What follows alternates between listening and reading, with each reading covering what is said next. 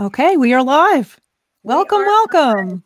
welcome and happy Thanksgiving day after. Happy Black Friday. Happy My Thanksgiving weekend. That's right. Happy Thanksgiving weekend. My name is Kerry Ahrend and my I am co-host Marci Brockman. and special guest tonight. We have Kiera Colson. And Hello. we hope, and let me just say this now as we get started. I hope that the connection will be good. I had a couple of calls today that have the two of the people that I was talking with, their internet went down. Black Friday, everybody's shopping and so forth. Kiera is in Tennessee visiting her grandparents, and she's in the mountains. So if we lose this connection, we apologize, and we'll try to come back on in a couple of days. But this is in preparation for landing. Again, with Marci Brockman and myself, Kerry Ahrend, and today with Kiera Colson here. And in preparation for landing, what Marci and I try to do here is to talk about what we can do to prepare people for landing those ideal jobs, those careers that they want. And this can be professional people currently in the workforce, or people who have been laid off from their jobs in the workforce. This can be college students, but it can also be high school students. And Yes. Marci, if you've watched any of our shows before, Marci is a high school teacher in Long Island, New York. Long Island, right? Right? That's what, anyway, I don't know. that maybe not a great accent, but anyways, my family was from up in that area as well, but from Long Island, and she teaches 11th and 12th graders English. Right. And so we'd like to talk about those issues that can help people. And, you know, I actually asked Marci to join me in this in preparation for landing, because of the fact that, you know, we really should be teaching high school students a lot of things that people really don't get until they're, well, maybe they're lucky to get some of this in college. But you know, I've been a professional trainer now for over 2 decades. And my corporate job before that, I was in charge of education, training, and professional development for the last 3 years. And I worked for Bell South Telecommunications down in Atlanta, Georgia. And I had a 9-state region and over 600 employees. And a lot of the training that we brought in, like critical thinking and creative problem solving and decision making, you know, why aren't we teaching this stuff to kids in high school? But instead, I've got people in my classes that are in their 40s, 50s, and 60s, in some cases, just learning a lot of these skills that, oh my goodness, wouldn't it be great if we got, you know, at least had electives like that in high school and certainly in college. But unfortunately, I don't think that's the case so much. Marci, have you come across that much? No, not at all. Not at all. There are very few, if any, programs like that I've ever heard of, unfortunately. Yeah. And there should be. Absolutely. They're basic life skills. I know I teach negotiation skills and conflict resolution techniques. And wouldn't it be nice if we learned how to deal with conflict at a younger age? You know, well, yes. And this is something that you're going to face your entire life. So to have some of those tools available. But tonight we have Kiera Colson, as I said. And Kiera, I just want to ask you some basic stuff, and I want to ask you a little bit about your book, and then I want to ask you about your career quest journey. Okay. You have a couple of other siblings, don't you? I do. I have McKenna Colson. She's a 9th grader. Aaliyah Colson, who is a 7th grader, and my brother Tegan Colson, who's a 6th grader. Wow. 6th grader. That's a full house. Is his name Tegan? Oh, that's like my dog. Oh, pretty name. So you are the oldest in your family of the 4 children. Now, tell me what your siblings think of your newly found fame of writing this book and being a best-selling author at the age of 16. Now she's 17 now. She's much older, but what do your siblings think about this? What kind of example are you setting for them? Well, of course they're proud of me, but you know, they have their own way of showing it. But I do try to be a great example to them and showing them they can do whatever they want. We all have completely different dreams. I don't really expect any of them to be an author in perfection, stuff like I do, but they definitely have amazing purposes. Like McKenna, for example, she's a musician, so she's in the writing form of music, so that's her realm. So we all have different realms, and I really try to build on their purposes and try to speak into them and inspire them to go as far as they can and farther with us, because like our dream as a family is to work together, because my father's an author, my mom's an inspiring author, so our goal is really to be a family that doesn't get separated when we're older, like that happens to a lot of families. So we really want to build our purpose as a family instead of individuality. That is very cool. That is cool that you guys have such a vision for your family. Any others that are thinking about writing a book? My sister Aaliyah is thinking about doing a devotion for middle schoolers, and she's a middle school, so it's kind of cool, like a perspective for that. Wow, that is cool. Well, let me show everybody a copy of your book.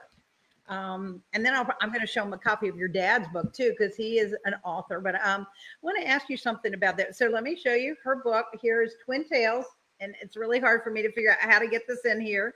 So Kerry and I wore purple today just for your book. Yes, and I wanted to ask you, did you notice anything about us? We dressed up for you. We wore purple so we could match your book cover, and this is her theme color. So tell us a little bit about Twin Tales, not so much so, of course, to give away the plot and everything, but a little bit to people that might be listening and go, wow, what is that book about? So tell us a little bit about it.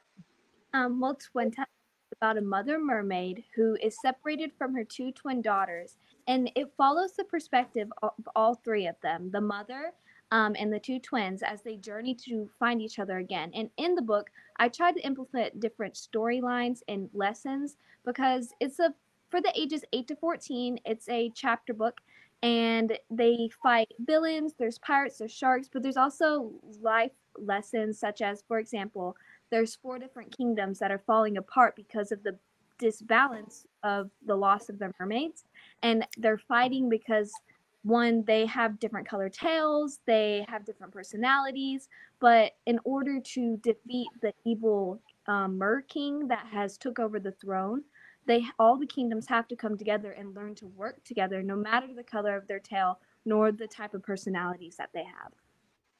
Cool. That's very cool. Yeah, diversity and everything.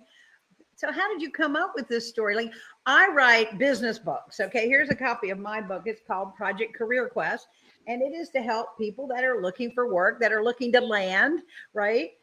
So it's a business book, and I'm always so amazed when I read books. And Marci's book, by the way, is you might be able to see it behind her. It's called Mission to Land, and it is her autobiography. So that's a book that she knows a lot about because it's about herself. Mine is about business, and I know a lot about that because I've been doing it a long time. But I'm always amazed at people who write stories that it's not based, like obviously you've never been a mermaid, or how did you come? Or so we think. Well, at least we think so. But how did you come up with the story? Well, I know that I wanted to connect first with the younger generation, and when I was in 4th grade, mermaids were always the thing, that's one way to get to connect with younger children. So when I'm writing, I really just step into my character's perspective, what I think they would have liked, and I like to use things that I've struggled with to give my character personalities, and I always start with the name meaning. So all my have meaning with their names, and that's how I start to develop their personalities. And then, for example, the separation part, my family's great. It doesn't involve anything separation from my sisters or my mom or anything like that. But when I moved away from Tennessee, my 4 best friends, we've known each other since kindergarten, and so we've known each other for almost a decade, and it was really hard when I was separated from them. I wasn't able to see them anymore, and because they were basically like sisters to me. And so I feel like that's really where I got the separation detail when it comes to my book. So I really try to use real life situations and real life pull from inside. Yes. Yeah. Cool. And so you said, one of the things you said is you really wanted to connect with the younger generation or younger kids or something like that. Why is it that you want to connect so much with them? It's because of your siblings, or? Well, when I first started, I knew that I'm a big sister, so that's the personality I have. And I knew that to step into the water, because my purpose and my dream is to inspire teens, all from ages 8 to 18, but I knew I couldn't start with such a large niche. So I decided to arrow in to ages 8 to 14 because that's the ages of my siblings. And I knew that I already had that big sister personality, and that was a really, not necessarily easier way, but it was a way where I felt a little bit more comfortable when I was making such a large step towards my future. Wow. Marci, I am amazed at all the thought she's put into this. Absolutely. I think it's cool that you're gearing your book towards the age range of your siblings. So you almost had a test audience, you know, and you're acutely aware of the things that they would be interested in and the ways in which you should explain them so that they understand and relate and connect, so that you're able to make your message make sense and hit home. So it's a great thing. Now, you've developed some of this into like a coaching program too, didn't you? So that you're able to actually take the lessons that you're teaching through your mermaids into the lives of like real people. Can you tell us about that? I have a teen success coaching program, and that's for any teen ages, even if they're mature enough, but usually 8 years old to 18. And it's directly tied to helping teens discover their divine destinies through one-on-one coaching, books that I'm writing, and story lessons through that way. And if they want to be a writer, I will help them and walk them way in discovering what exactly do they want to write on, what is the story they have. Because in my opinion, everyone has a story. You just got to figure out what it is. Absolutely. And that's what I really want to help, whatever, because everyone has a different road, everyone has a different path. So each coaching is different depending on what path they want to walk down on. So it's very one-on-one, discovering who they are, what they want to do, and what is the next steps. For example, I personally am really great at productivity. So if they need productivity tips, or they just need some guidance on how to wake up in the morning, schedule an hour of just writing, because it's a lot of work, but you really inspiration and the want and the will to do what you want to do and just do it. Wow. That makes sense. Books don't write themselves, that's for sure. Let me ask you something. You know, I know that your dad wrote a book. In fact, I have it right here. So we'll give him a little plug too. Her father, Dr. Tony Colson. Let me get it in there. Okay. It's called Unlocking Your Divine DNA.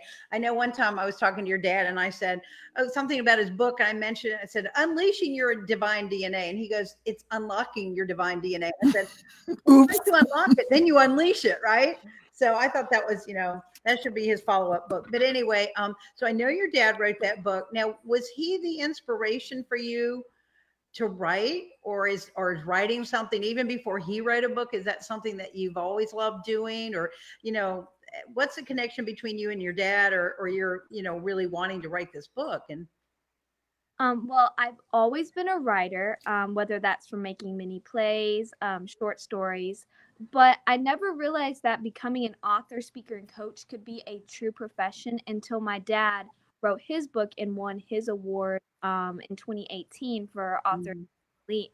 And that's when I really realized that's what I want to do. That was my passion, to become an author, writer, speaker, to inspire others, because my dad and my mom have both spoke into me. They've told me I can do whatever I want. They've exposed me to different types of I've been like, yeah, that's not what I want to do. But they really helped guide me towards what I want to do. And because I know a lot of teens don't have that guidance and that role model, and sometimes, you know, they don't necessarily want to listen to someone who's older than them. Another reason I want to be able to be a role model and a guidance, just like my parents were to me, and sewed into me for my future, and how I want to help others as well. That's wonderful. And I think based on the effervescent personality that you have and your kind face that and your sweet nature, that you're going to have a lot of impact and be of great benefit to the kids who are honored, who will be blessed to work with you. I know teaching high school and being a mom of not so long ago teenagers, there are a lot of times where I might say the same exact thing as a peer, and they hear it from the peer as a brand new idea, you know, like totally dismiss mom. Mom can be as cool can be and still gets ignored. It's just the way it goes. So it's a wonderful thing that you're bringing this wisdom and motivation and inspiration and open-mindedness with focus to other kids. quite cool. You must be quite proud of yourself. That's pretty awesome. Yeah. Where did you learn all those skills? Did it just come natural to you, or you said you're very focused and productive? And it's I definitely take after my dad when it comes to being productive, and I've always been a straight A student, but that's because my parents, they never forced me to make A's or forced me into doing anything. They would let me try things, and if I committed to it, I would have to finish it, but after that year, I wouldn't have to do it again if I didn't want to. But I had to finish commitment, and that's the reason I discovered that. And it's just different lessons. My parents, they they didn't force me into anything, but they led me in the direction that they wanted, and I'm really grateful for that, because it was always as if I was making the decision, but there was really their wisdom that was being poured into me, and everything that I've learned has really come from my dad's inspiration, his words, and my mom's role model that she is for me. Sure. One thing I know about your parents is that um, your father's a pastor, and they have lived in like a lot of different countries. Tell me how many countries. It's like a huge number, like 60 something, or it's I think I think it's like 41 or so. I can't remember the exact amount, but it's quite a bit. When they got married, they left for it's Europe, so I think it was like Greece, I think, and they lived there for like 6 months, and then they went to Hawaii for their honeymoon, came back, washed their clothes, and left to Greece. Wow.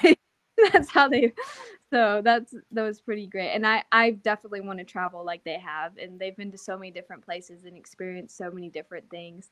Were they just on vacation to all those places, or they were living and working there? They were under YWAM. It's a missionary. they do missionary work. Okay. Different places. Italy, first grade, and that's the last time I've left the country, but it was on a missionary trip. So it's really cool, all the stuff they've been able to do and sow God's word into different. Was all this before you all were born, for the most part? Okay. Then they settled down in Tennessee and started having kids, right? Yes. Okay, cool. Now, one of the questions I was going to ask you is what's next for you? And I know Marci's already asked you about the coaching program that you've done, and you talked a little bit about your coaching program, but you are a junior in high school. And this is about the age where, with Marci, students are juniors and seniors, and they start thinking about, am I going to go to trade school? Am I going to, work at the corner hardware store or wait tables, or am I going to go to college and have a professional career? And they start thinking about all these things. And then if they do want to go to college, because my book is geared towards career-minded, more the career-minded folks that are going to college or going into professional work. And so they start thinking, okay, where do I want to go to college? What do I want to major in? And again, like myself, and Marci and I talked about this in our very first episode, that neither one of us really know what we wanted to major in. And I kind of threw, I call it the dartboard method, and I came out with something. But, what are your plans? I see you've got you want to stand up and show the audience your shirt there? This is Tennessee Volunteers there, right? Because I know your dad's a UT guy, a Tennessee guy. Is that where you're thinking about going to college, or do you have other plans, or have you given it much thought? Junior years when people start really thinking about that. I'm definitely that person who spends like a couple hours and like you get randomly lost and you're looking at all these different colleges, and it's really a crazy decision. I've thought about Lee University, which is where my parents went. My dad also went to UT for a couple courses as well. Lee University's in Tennessee. Then I've also thought about Baylor, Northwestern, Ohio State. I'm kind of in the area where I'm like, I don't really know, and I'll probably apply to multiple places. Yeah, absolutely. But I do know I want to go out of state. I don't necessarily want to go in South Carolina. I kind of want to get out there a little bit. You don't want to be a Gamecock? Not really. Yeah, you can come up here to North Carolina. We'd love to have you up here. So we've got lots of great schools around here.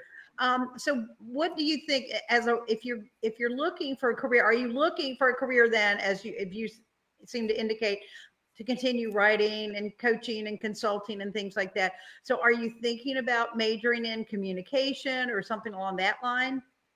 Yes, I've been thinking about either communication or business, because I know that I want to be an author, speaker, coach, traveling, holding conferences. A lot of the area, kind of like what Carrie Oberbrunner does as a living. Uh-huh. That's the genre that I want to move towards, which I know that college is really where I'm going to get more life experience, that I'm going to be expand in my stories and my vocabulary, as I move towards writing more young adult fiction. Very cool. Marci, you need to not now, but connect with her and make sure that her school has that same program that you guys have. That really helps when people plug in what they want. Remember Naviance. Yeah, there's an app. I don't know if your guidance department at your high school uses it, but Naviance, and it helps. There are school accounts and there are student accounts that help you narrow down colleges based on any criteria you could think of: male-female ratio, environment, geography, Greek life, sports, division of sports, all sorts of clubs, majors, size of schools, that kind of stuff. Yeah, every possible criteria, and you can keep narrowing and narrowing and narrowing and changing your focus. But what it also does is it compiles all of your, if you're taking standardized tests like the ACT or the SAT, which a lot of kids aren't doing this year because of the COVID thing. Mm-hmm. In fact, most schools that I've heard of are test optional for that reason for this next academic year. But it helps narrow down school choices. I used it with both my kids, my biological kids, because their high school subscribed to it. It's a subscription-based thing. So your high school might, I don't know, you should ask your guidance department. And the high school where I teach uses it also. So it helps compile teacher recommendations and every possible aspect of your college, high school diploma, graduation materials, and your college application package. It's all assembled. But what it also does, it is actually statistically kind of nerdy and great, is that, so let's say the school that you're thinking of takes like their minimum GPA for their average candidate, let's say, is like a 3.54. Then it will give you like I don't know what it's called in statistics, but a graph where it compares your grades with what's accepted by that school. And so then you can see in a little bubble in the graph, the prediction of that, whether you will get accepted easily, or it would be a total reach, or, it might be, we're not sure, could go either way kind of thing.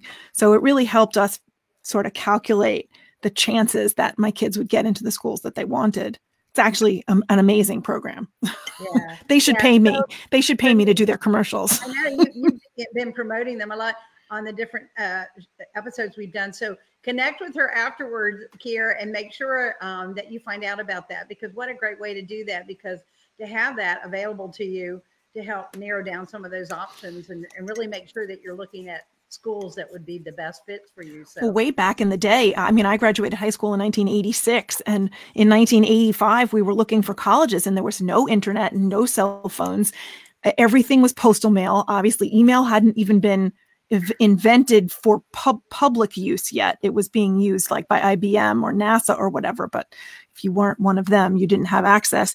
And so applying to colleges was like, I don't know, hiking through a cave blindfolded, like there's no way to know what the heck was going on. So yeah, it's usually somewhere your parents went or your friends or relatives or something. So yeah, it was crazy. Let's go back to talking about, so if we have some high school or college kids that are watching this and they're thinking, like, well, her dad did all this stuff and she has the advantage and that kind of stuff. Because people, I struggled. I would be one of those kids right now, be going, well, great, I'm glad she knows, but I have no clue. Is there anything you can say to people like that, like I was when I was in high school and really, didn't have a clue what I wanted to do, to help them find direction? Yeah. And you said you're going to do some one-on-one coaching. What would you say to them to help them? What would you have them do? What would you have them, how would you get them started? Well, first off, I would say everything is bigger than you think, because you may not think, but your hobby that you really love right now could take you into your next step. Because at first, I just liked writing. I never really realized that it could lead to a published book, to a coloring book, and just amazing opportunities getting to meet with all these different types of people. But just like I was advertising the other day on my Instagram, I was talking to people and I was like, first off, you need to figure out kind of what you like and then dive deep into it and give yourself to it a 100%. Because if you don't focus on something 100% and you're trying to do more than one thing at the same time, at everything, it's not going to work. Because I'm the one of the persons that can be like great at whatever I do, but that's how my parents are. We can get like split up, and so you're not able to do everything 100%. It's only like 70 or 80%. But if you focus on one thing, give it your all, then that's going to give you connections, because that's what really takes you into your future, is starting to make connections with different people and learning from other people and taking their wisdom. And really, don't be self-conscious. Just kind of go for it, because no one like you and no one else is you. So all you have to do is be you, do what you love. Don't go do something that people are telling you to do because they just think that's what you want to do. Do what you want to do, give it your all, and you're going to be great. It makes a lot of sense. I see too many kids splitting their focus and their time between so many different activities and different sports and different hobbies and so on. And then they never really get good at anything and really give it the shot that they need to figure out if they love it or not, because their focus is so split. So that's really good advice, to limit and really dive in. Yeah. I think it's good to dive in. I think it's good to try a lot of different, try a number of different things. But then find something that you really, really, maybe it's acting, maybe it's something like that, and then give it a go, like you say. So anyway. Other things, like I don't just write, but that's what my primary focus is. There's other things. Right. If I just wrote, I'd probably get bored. I have to get experience. Like I'm on absolutely. And I'm doing, but I'm not, like freshman year, I was like, I'm going to do every single club. This is going to be great. But then I couldn't be, like, supposedly you want to be president of student council. You can't be president of every single club. You could be in the art club, but you don't necessarily have to be number one in the art club. Just do it for fun, Right. There's other things you don't have to completely focus 100% on. Yeah. Makes sense. Makes sense. You are the president of the student body, aren't you? Or on the student body right now at school? I don't think she heard that you asked her a question. Are you the president of student government in your high school? She may not be able to hear us. Her internet may have gone out or something. Oop, there it goes. You predicted it. Yeah, because it really is. People are out there shopping tonight and so forth. So that's good. I just, I was really going to wrap it up anyway and just ask her if she had anything else that she wanted to add, that maybe something we hadn't asked her. But I just find her. I think she's coming back in. There she is. There she is. So she's so inspiring, and it's so, we had a conference recently, our writers conference. It's been my 4th year of attending, and Kiera attended this year, and looks like she's there, but she can't hear us and can't speak. But okay. But well, we'll say goodnight then. I'll tell you one thing that she did. She came to the conference. Her dad was there as well. She's the youngest person at the conference at 17, right?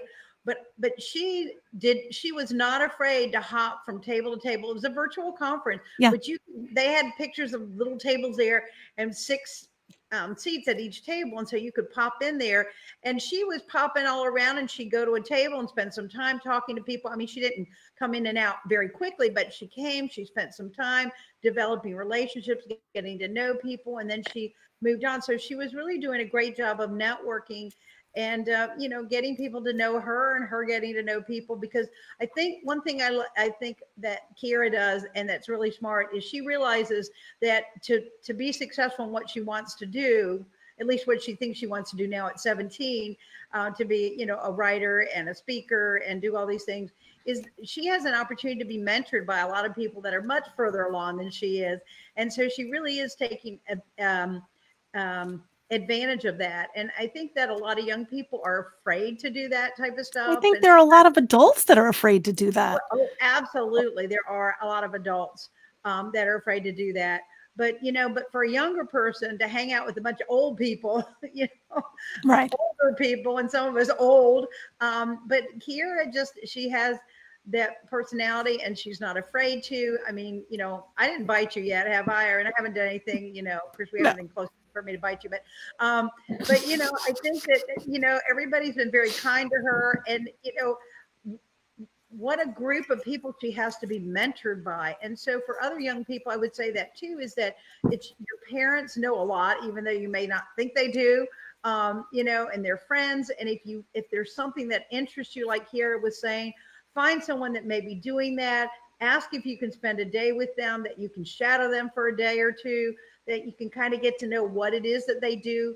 Because that's the best way you can, you might think it sounds really cool to do that, but then when you spend some time there and you're like, oh, yeah, I don't like that so much. Right. I thought it was, right. So that we can go and just video someone across the country that you think you want to do their career and kind of talk to them and kind of do like a mini interview. That would be really cool.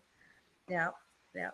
So and the internet now gives us so many options with things to experience and visually chat. You're not just stuck on the phone. It's not just email, but that's one of the little silver linings of this pandemic was that we have all figured out how we can video chat and stream from our homes. And we were in 3 different states doing this simultaneously.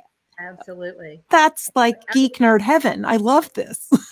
And I was thinking the same thing, Marci, because most of us, had it not been for the pandemic, we wouldn't have known. I didn't know how easy it was to do this. I mean, I'd FaceTime with people, but I didn't even group FaceTime. Like, I didn't even know you could do that. So it's pretty amazing.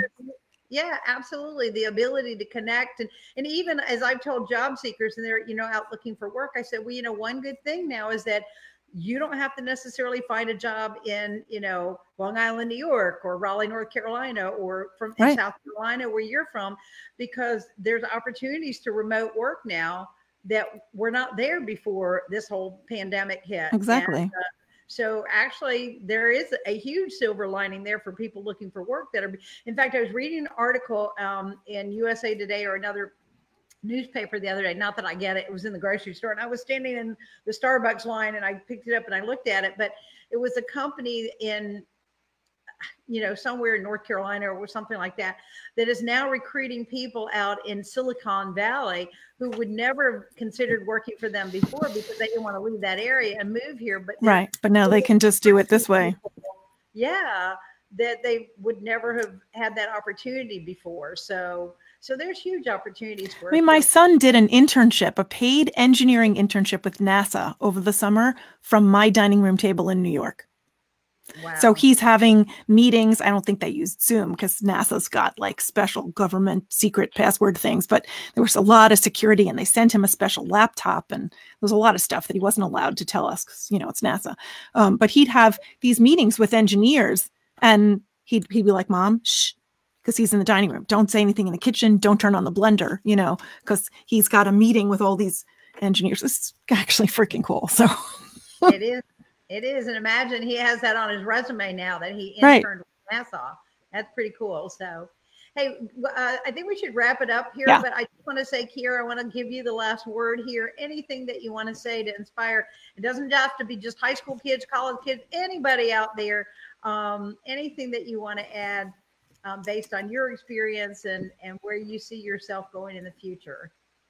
I just want to say, kind of tying in what you guys are saying, there's jobs that are opening up, so many different careers that are opening up just in the past couple years. Like even the author speaker coach, I didn't even know that was a thing until I started becoming more aware about it. So be creative and do what you want to do, because certain jobs weren't even a thing a year ago, and there's absolutely so opened up this year, so many different careers. So keep an open mind and go out, do what you want to do, and be you and no one else. Love that. Love that. Keep an open mind. Very wise. Be you, no one else. That is great advice, Kiera. Hey, thank you so much for joining us. Thank you, Kiera. Your dad and your mom and your grandparents, everybody, hello. And we wish them a happy Thanksgiving. And hopefully we'll touch base with you again sometime later this year. Okay. Absolutely. You Thanks so much, Kiera. Be well. Lovely to see everybody here. Thanks for watching. Bye-bye. Thanks. Bye.